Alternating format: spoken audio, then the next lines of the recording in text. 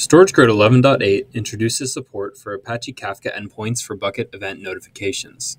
StorageGrid previously supported bucket event notifications to SNS endpoints, and now Kafka is supported as well. In this demo, I'll be setting up and testing a Kafka endpoint for bucket event notifications. So now I'm logged into my tenant on StorageGrid 11.8. To configure the Kafka endpoint, click on Platform Service Endpoints in the sidebar, then Create Endpoint. We can call the endpoint Kafka. I'll go ahead and copy in the IP of my Kafka server. And now we need to enter the URN for the endpoint.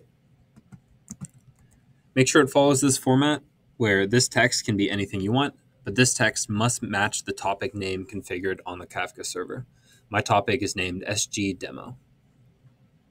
Click Continue. For this demo, I'll be using anonymous authentication in HTTP, but in a production environment, always be sure to use SASL and HTTPS.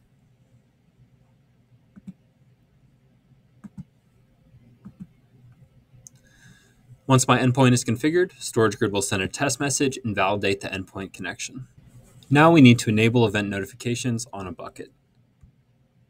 So I'll go to my demo bucket, go to the Platform Services tab, and open Event Notifications. Click Enable.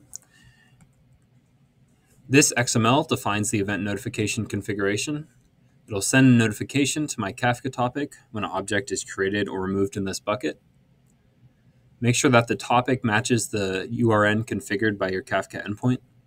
The StorageGrid documentation contains more information on configuring event notifications.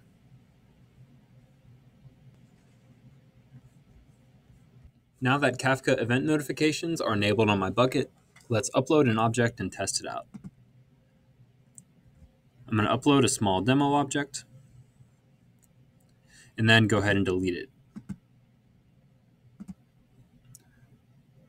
Each operation should be sending a notification to my Kafka server.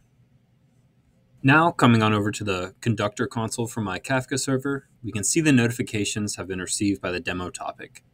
You can see the initial test message that was sent when I initially configured the endpoint, as well as the notification for the object I put. It was called demoobject.text. And then the notification for when I deleted the object as well. Thank you for watching.